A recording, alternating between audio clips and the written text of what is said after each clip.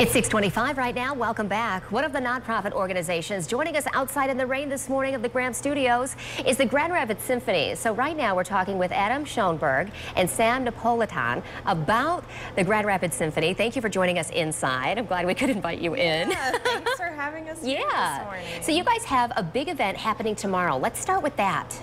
Well, it's on Saturday.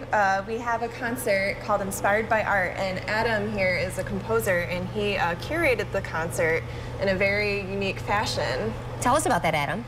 Yes, so I'm a composer based in Los Angeles, and I actually worked with the Grand Rapids Symphony a couple of years ago. I wrote a piece based on 4 Mark Rothko paintings, and they wanted to bring me back because of Art Prize.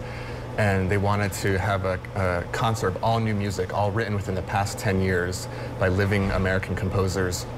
And so I put out a call on Facebook and received about 42 submissions from composers all over the country, and we narrowed down the selection to 3 pieces, including a world premiere by Ray Lustig that will happen tomorrow night. So there'll be 4 pieces in total, 3 by composers 2 from New York City, 1 from Cleveland, and then myself.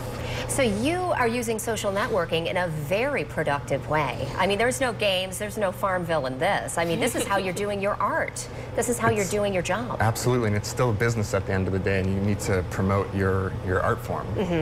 So tell me about writing music inspired by art.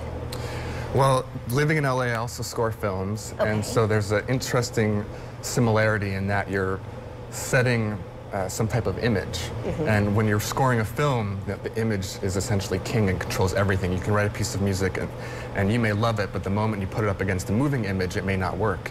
When you're setting a piece of art, it essentially can become your muse.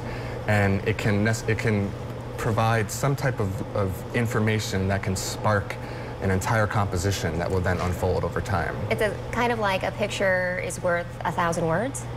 Sure. Something like that? Okay, that's a reality for you.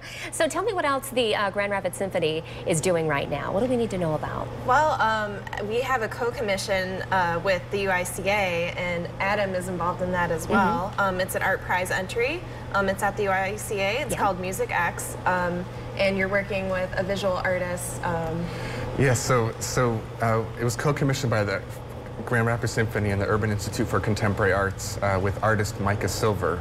And we've created a one-of-a-kind experience called Music X. It's on the 4th floor, where people will enter this space and they'll learn the entire history of Western classical music theory in under 2 minutes through speed learning. And they will also have this interactive experience. I highly recommend people coming. There's been a very long waiting line throughout the entire time, at least an hour waiting line. Wow, okay. But it's a great experience. I love how you call it an experience. I think that's what people are looking for with Art Prize. Absolutely. Thank you so much for joining us. Thank you to your folks outside. Stick it around. It's we're so thankful for that. So good luck this weekend and tomorrow.